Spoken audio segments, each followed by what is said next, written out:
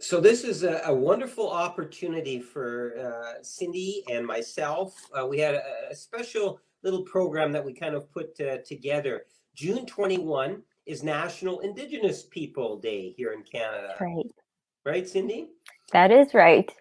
And Yeah. I think actually, before you go any further, if it's okay, maybe Yeah. we can sort of take this opportunity to acknowledge that we are on Treaty 1 territory, traditional territory of the Anishinaabe, Cree, OG Cree, Dakota, and Dene peoples, and on the homeland of the Métis Nation. Yes, it's actually a very nice thing to say, and we often Yeah. say that before we give speeches. So thank you, Cindy. Sure. When we think of this, of National Indigenous Peoples Day, I think that this is a day for all Canadians to recognize and celebrate the unique heritage and diverse cultures and outstanding contributions of First Nations, Inuit, and Métis people. This is something in which I actually downloaded right from the Government of Canada website. You'll see exactly what it is that I say, because it is an important day. We have a couple of special guests. One is Jay. Jay is someone that I've had the opportunity to work with now for a number of weeks already. And as we build a very strong and healthy relationship, Jay and I share something in common, Cindy. We want to build something really unique in the North End of Winnipeg, the traditional North End in particular, and to build relationships. And for me and Jay, he's going to be kind of like working as an outreach person for me into the community of an area in which is so critically important in terms of the future of our city. And Jay, you're with us now. Maybe you can give a bit of a wave there. And then we have another person, and this is Gatorr. Yeah. And I know, Cindy, you know Gatorr. So why don't you Yeah. maybe just kind of say who Gatorr is? Well, Gatorr is a bit of a rock star. I'm sure people have actually seen him perform. I know I follow him on Instagram and he performs all over the city. A little less during the pandemic. Is that fair to say? But Yeah, we're gonna get definitely. ramping up again though. And I know Gatorr because we went to high school together. I remember talking in the hallways back almost 12 years ago, which is a Oh, little yeah. daunting to say. Yeah. Either that or you'd Well, be probably hearing me in the halls, that's for sure. That's right. He used to bring his guitar to school and play in the halls. yeah. Well, unlike Used to see he Cindy, with me hitchhiking too. but unlike Cindy, I met him just a few minutes ago, and I was saying that I felt kind of embarrassed. Here is a celebrity of sorts, and Cindy knew him right away when I said Jay was saying, "Well, I have a cousin who is very talented." And I said, well, it'd be great to have him come on to our short program, Cindy. And I mentioned his name to you, and instantly you knew who he Yeah. was. So I Yeah. did a quick Twitter look at his Twitter account, and he's very good. Yeah. I saw Don't that Gatorr, you had that hat.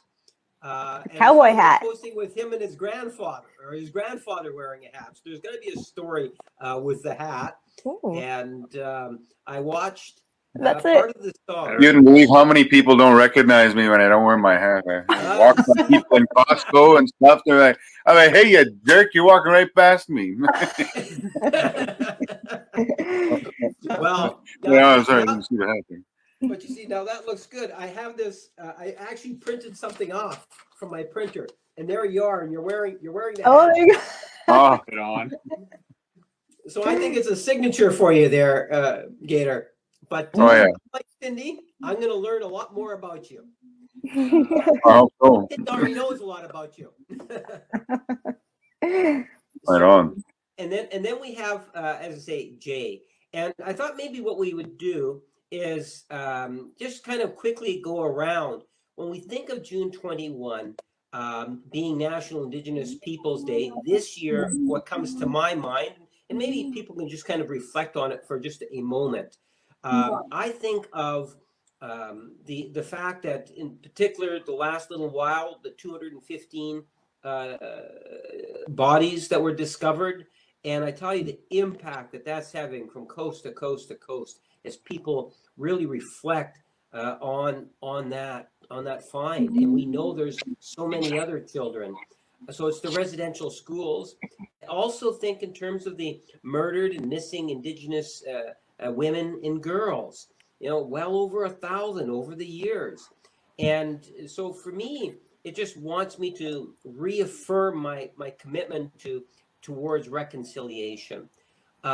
Jay, did you want to just kind of share a thought or two in regards to when you thought of the National Indigenous Peoples Day, if there was something that comes to your mind?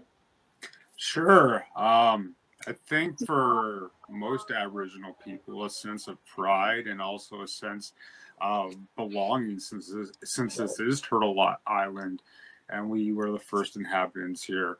For me, National Aboriginal Day, it brings me back kind of a picture in my head, what it was like during traditional times, as well as what we need to do today in order to continue to bring awareness, not just culturally, but also with the some of the problems within our Indigenous communities, like the missing and murdered. Excellent. Yes. Gatorr, can you share some thoughts with us on the issue? Yeah, I'd like to first I'll properly introduce myself here. I David Nasty Indigenous Kakla Kweke Jandu Unji Shavo Wika Andong Unji. I just said my name is he said my Indian name and where I was from there. I was coming up with Thunderbird, and I'm from Ebb and Flow First Nation and Sandy Bay First Nation. And that's also it's on Treaty 1 and Treaty 2 territory there. And Indigenous Day to me, it's even most recently it's a mix emotions, you know, growing up with growing up with my culture. You know, I was raised to be proud of who I was. I was always brought to ceremonies, and I learned how to dance in the powwow circle. I learned drum. I learned about my rich culture at a very young age, and with that, I also became quite naive to the way the world worked at that time. But getting a strong foundation of who I was as an Anishinaabe allowed me to I guess persevere through a lot of the challenges my people have faced. And when I say that, I kind of generalize that when I'm saying that, but like when I say the problems our people face. So today is like a celebration to that, where we can all come together and showcase our healing and come talk together and you know, ignite these conversations and stuff like that. So, you know, it's a step in the right direction, and it's a day to me that we're recognized for, you know, nationally for that we're the original peoples of this land here. And so it's just it's a day of pride, and you know what I mean.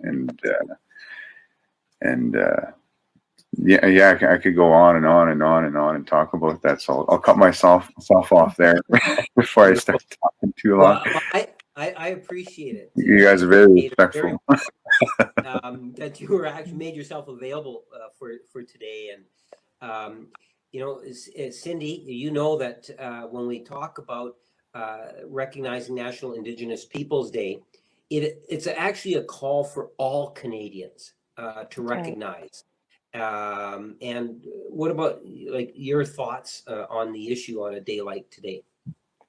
Yeah. Sorry, if I could add just to that, sorry, just before I lose my thought. Sorry, I didn't want to interrupt you there, Cindy. But part of our culture is inclusion, you know, and just to add on to what you're saying, and like, you know, this is a day to like, you know, include our people, and then but for our people to include the rest of Canada, to showcase who we are, as well as, you know, to bring each other together and whatnot. And being, you know, and you, Cindy, probably confirm this, but going to Sister High School here in the city was a very multicultural school. So coming from the reserve to the city to like, you know, going from a place where it's just we're all Indians out there, and then coming from a place where we're probably the smallest group of people in that school. But it also gave me a chance to explore different cultures, because you had like people from all across the world going to that school, and it's crazy. It's like watching a movie in real life, you know, people going locker to locker. So small town to small city. But sorry, I wanted to say, you know, that inclusion is absolutely. Is I wanted to highlight what you said there. Sorry, I didn't mean to interrupt. No, please. Pretty Canadian of me, I guess, too. Being apologetic. And you're very polite about it, I must say, Gatorr. Yeah. You'll learn that sometimes in order to get a word in with my dad and I, you have to interrupt. So we take no offense to that. No, I think the day to me, and I'm echoing some thoughts here, it does actually create a lot of mixed emotions, because it causes me to think about more that we could be doing for reconciliation. And I know I can feel myself and sense getting very frustrated when, like with what happened recently with the 215 children's bodies that were discovered. It actually infuriates me that it took this long for that to happen when we've had these calls of actions out there. And then you hear some better news. Like today, the provincial government actually just announced that they're committing $2.5 million for identification and protection of residential schools' burial sites. So I think that's a step in a positive direction. But it is frustrating that it's taken this long. It took us getting to where we are today to make that step and make that decision. But I think the day as a whole, in the hopes of calling for more reconciliation and inclusivity, that's the goal. Excellent. You know, thank you, Cindy. And you're right on the calls for action. And we do need not only to be talking about it, but to be showing action. All levels of governments and people as a whole need to work towards reconciliation. And the calls for action is a good starting point. And again, you can Google it. You'll find out, you know, the 94 calls for action. We all have a role to play. You know, it's on the Truth and Reconciliation website there too, I think, right? Yes. The TRC Commission. Absolutely. Yeah. Absolutely. And Gatorr, just to give you a bit of a heads up, I'm kind of hoping, when I was on your Twitter account, I saw this song called Highway 6. Yeah. There's a video. So I was looking at it and I thought it was great. It's amazing talents. And, you know, sharing heritage is so critically important. I was hoping maybe we can get you to maybe string something, possibly. You can think about it. Yeah, absolutely. I'll give you I'll give you Highway 6, and then I'll share a tune, another tune here that I started writing about 215. Oh, that would be great. All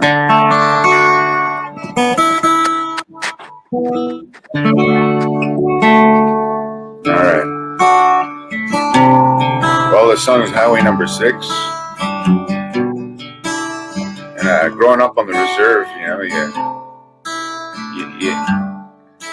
you just can't let it go. But when you move to the city, you get a little homesick. So I wrote this song so I could feel a little bit more connected.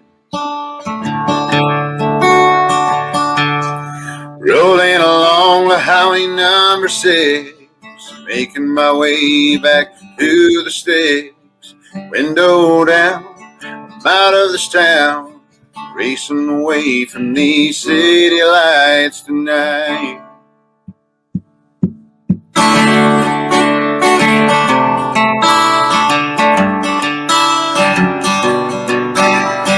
Rolling along the highway number 6, making my way back home. Gonna see my mom, gonna see my pa. Yes, things are getting a little better from here. Well, country's where my heart is. Country is my home. Yeah, country's where my heart is. Country is my soul.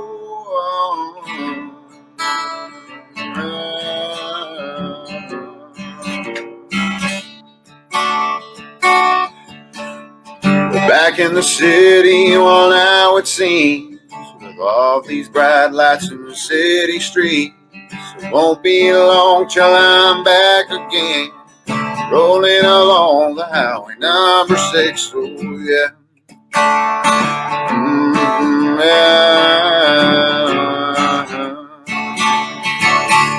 Yeah, country's where my heart is. Country is my home. Yeah, country's where my heart is. Country is my soul.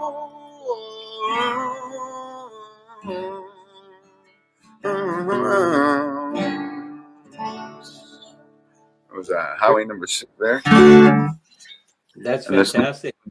That was very beautiful. Thank you very much.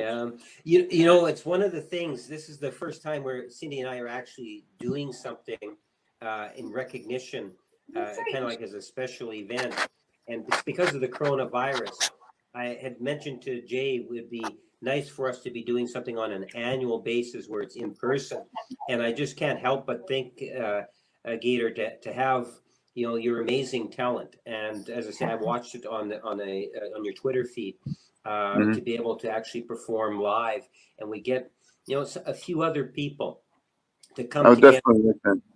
Yeah, it would be a nice, you know, a nice thing to be doing in the years ahead. But thank you very much for sharing that with us. I see what you mean. And there's a next song here.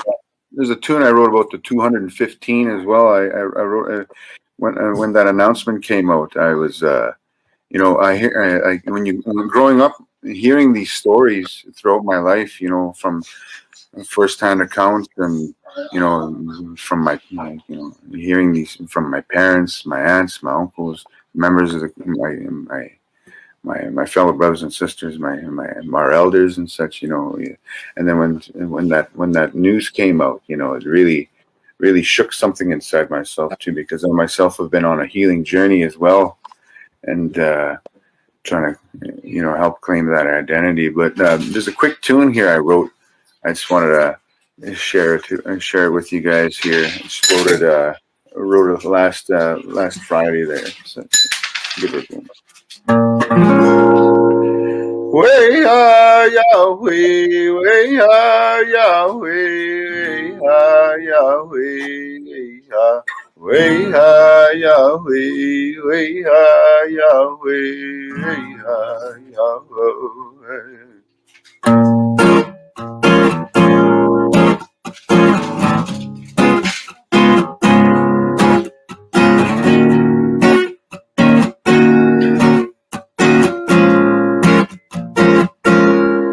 It took 215 deadly years for you to finally listen to what I have to say. Underneath that holy ground, who knows so many now need to be found. They try to kill the Indian in me, but I'm still here. Yeah, my people walk these lands for thousands of years, knowing that ain't never gonna change. I'm gonna break these chains that I have on, spread my wings and fly. Cause my people walk these lands for thousands of years, knowing that ain't ever gonna change. Yeah.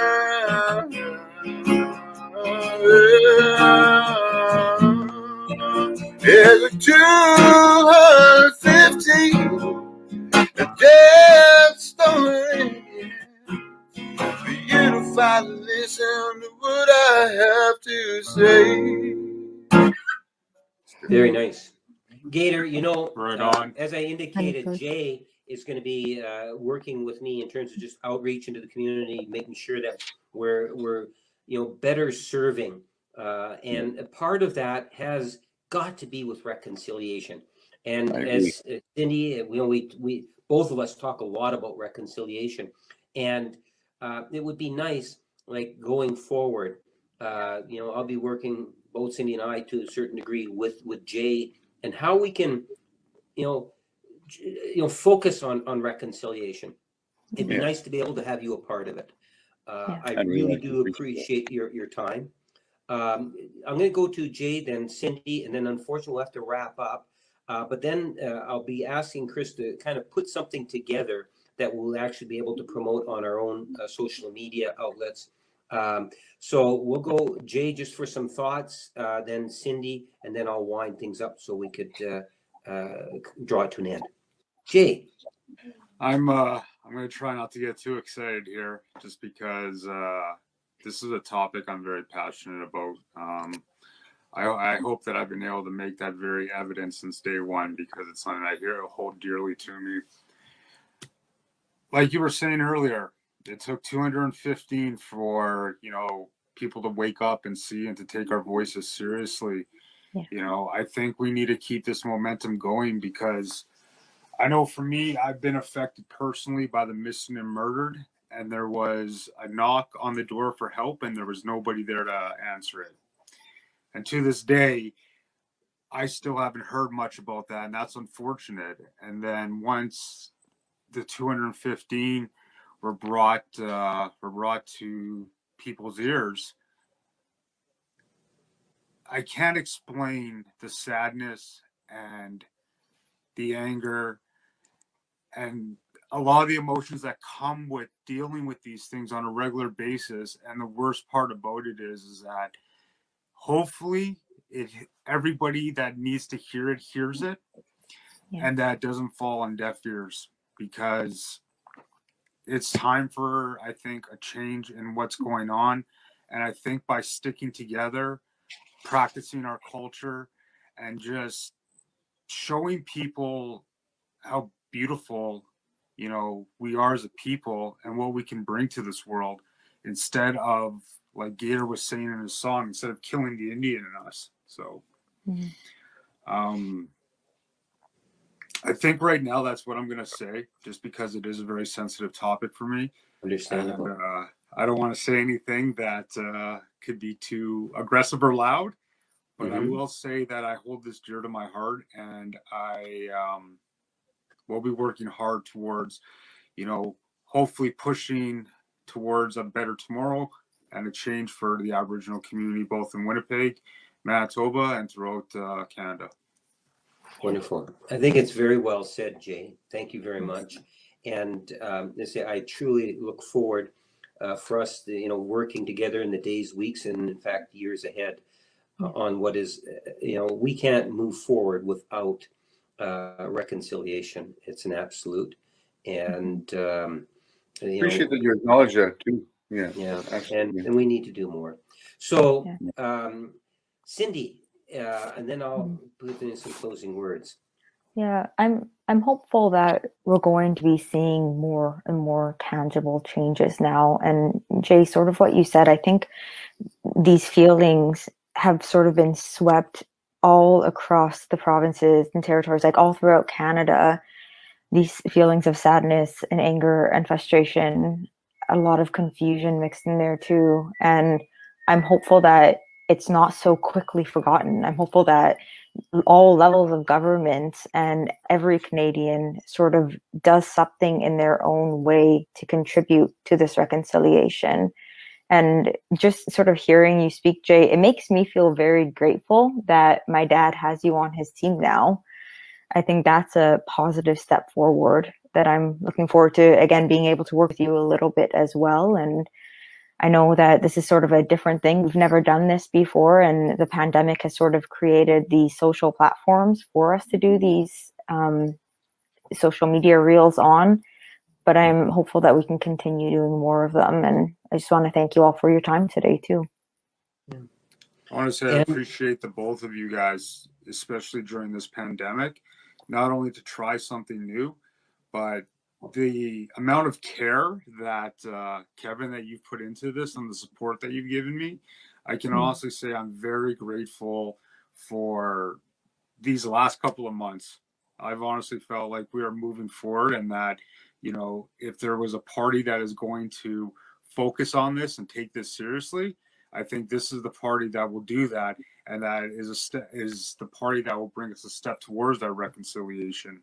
I also look forward to working with you, Cindy, because I'm not sure if this counts, but I think I graduated a year or two before you entered Sisler. Hey. But I remember your dad from way back in the day. So I'm very happy and proud to be part of this movement with you guys. Me too. Well, thank you very much. The very kind words, Jay. Really appreciate them. And both Cindy and I look forward to it. And Gatorr, you know, you brought a very. Well, let me say something. No, I'm just kidding. Yeah. Absolutely, Gatorr. And then No, I'm just making sure. You know what I was going to say is that, you know, you brought something very special to this platform. This is the first time we've kind of tried this, and I'm so glad you did. And I'm glad you're wearing the hat.